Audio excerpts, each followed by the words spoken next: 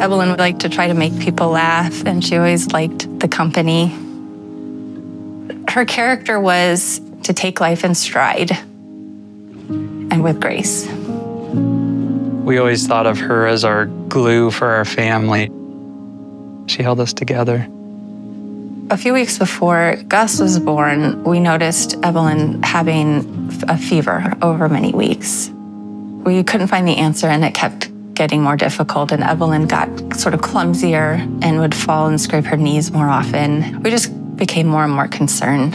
Adam called and said they found a mass on her kidney, and I thought, masses can be benign. The doctors told us not to look it up. Don't Google it because it'll only make you more nervous. How can you not dive into that research and find the best options? Our whole goal as parents is to help our children live and thrive. Neuroblastoma is a childhood cancer of the nerves. It's the most common childhood cancer of infancy, and we describe infancy under the age of 1. 50% of patients diagnosed with neuroblastoma is what we call the high-risk form, which is a very aggressive disease that is often lethal and difficult to cure.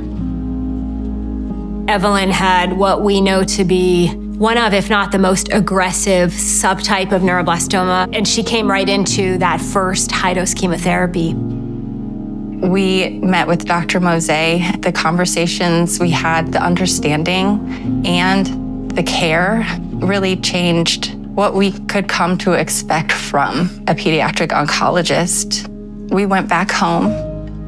I packed a suitcase, and a week later I walked out of the house in Iowa with Evelyn and drove to Philly.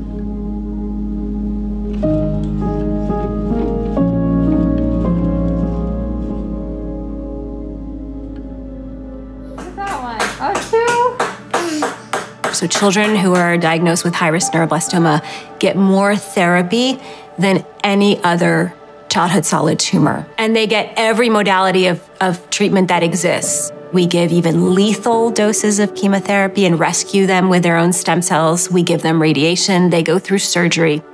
And then they go through an immunotherapy. And the duration of treatment is exquisitely long. And despite the intensity of all of that, half of these kids suffer a relapse.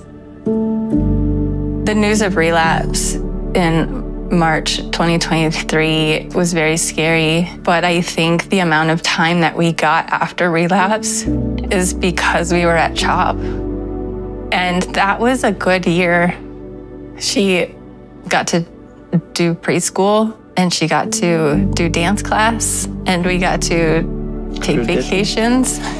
And the quality of time we had was much higher quality under Dr. Mose's care than we could have had anywhere else in the world. It was still hard, but it was a gift.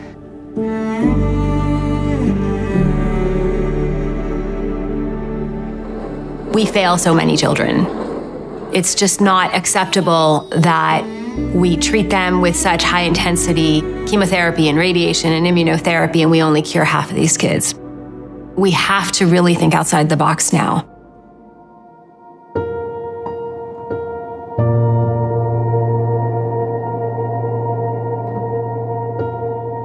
Our project involves an emerging type of cancer therapy called CAR T-cell therapy. CAR T-cells are a living drug derived from the patient's own blood cells. What scientists have been able to do is leverage T-cells and retrain them to recognize a person's specific cancer. And the way that they do that is by delivering a new gene into those T-cells, which are basically directions to recognize cancer in that patient's body and then kill that cancer. This is a therapy that can be curative, and in pediatric leukemia patients, CAR T-cells have been incredibly successful.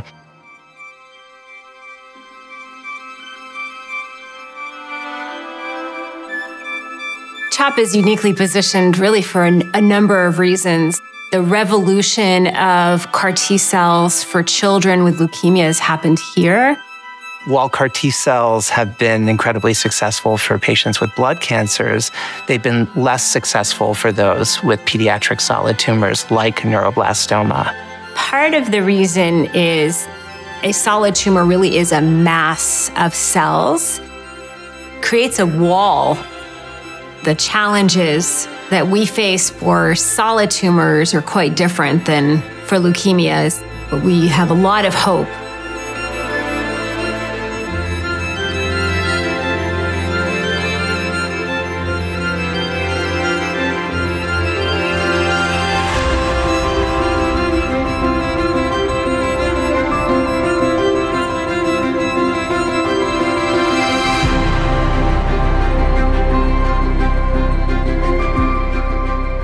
I want there to be a cure. I don't want any other family to lose a child.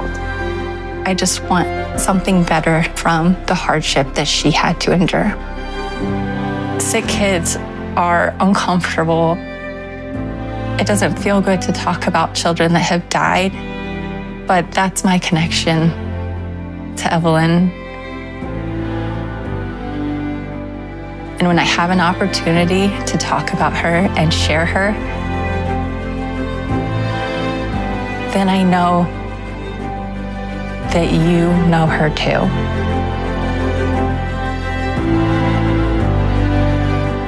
We now have the infrastructure here to do all of the work in our laboratories and get the drug immediately to children. All we're missing is an influx of funding that will allow us to do the work. The patients are waiting.